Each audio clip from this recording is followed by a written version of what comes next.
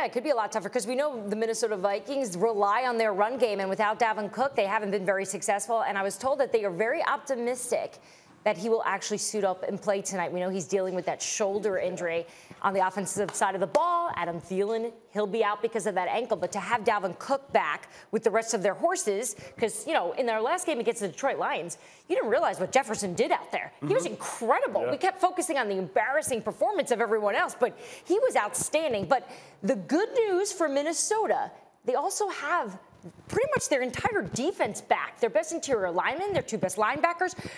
Patrick Peterson is off the COVID list. So they're coming full throttle, ready to go here against the Steelers. Yeah, and there's a team coming off that loss to the Lions. I mean, this is like a must-win game for them. So, Louis Riddick, I bring you in, and I ask you the question, who is the most important Steeler in tonight's game? Well, there's no doubt it's Ben.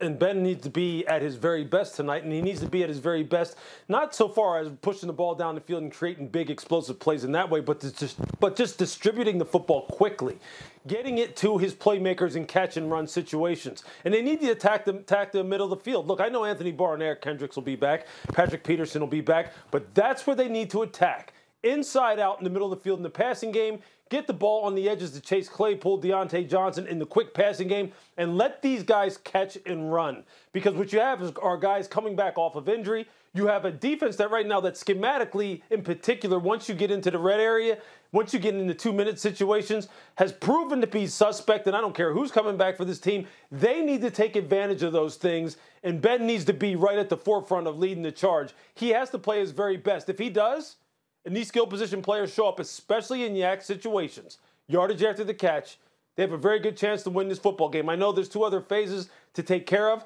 but that's where it starts for sure. He has to be at his very best, Bart. Well, you know who else knows that? Who? Mike Zimmer. He understands that. He understands that Ben is a shell of himself. He understands he has no fastball. You know what I'm going to do? I'm going to crowd the line of scrimmage. I'm making sure you're not getting no cheap bubble screens. You're not getting some easy slants. You're going to earn it, and you're going to have to throw that ball. And listen, he had a tough game last week. And coming off that game, it was a physical game. You know, him on a short week, I'm going to close the space out, and I'm going to attack Ben Roethlisberger, make him hold on to the ball, attack his throwing shoulder, and see if he can beat us. And because I'm going to disrespect the run game, because I know that offensive line should be barbecue chicken if I'm at full health, if I'm the Minnesota Vikings. So it's going to be interesting to see. You know, the visiting team has struggled every single Thursday that we watched. You know, and so I think this is the same.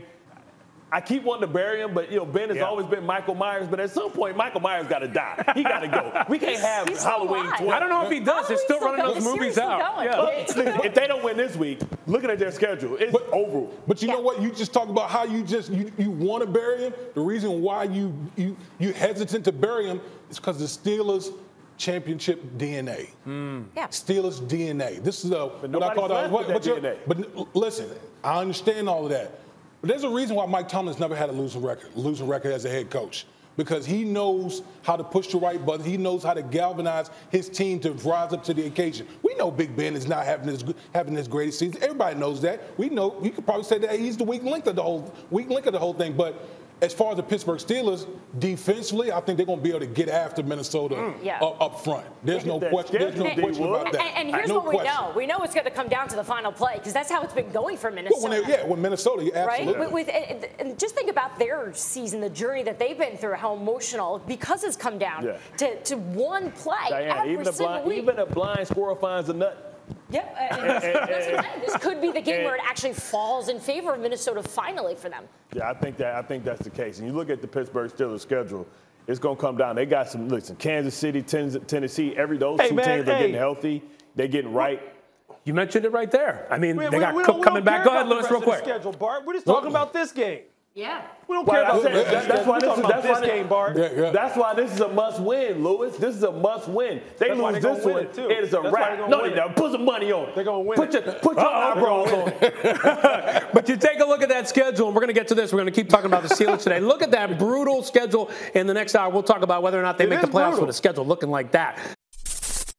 Thanks for watching ESPN on YouTube. For live streaming, sports, and premium content, subscribe to ESPN+.